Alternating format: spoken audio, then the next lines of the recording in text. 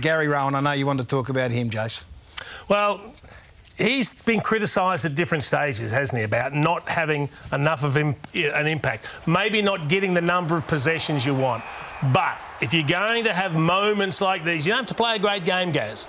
But if you can get a couple of critical possessions or take that big mark and kick the goal that counts, that can turn a final. I thought Chris Scott handled the criticism of him perfectly last week, of Gary Rohan, because a lot of people came from him and Chris Scott said, well, why are we focusing on Gary Rohan? Because he's 15th player on our list, potentially. So what are we judging him on? Well, if he's a bottom six player for Geelong and the bottom six are delivering what he did on the weekend, no wonder they're in such good shape. I love how they got around him. Yeah, it was great. But I reckon, hate and the haters can... I don't think it's hate. I mean, he has had some games in finals where he looked like Wayne Carey when he took that grab. The mark and the kick. And he was more than that. So I was thrilled for him as well.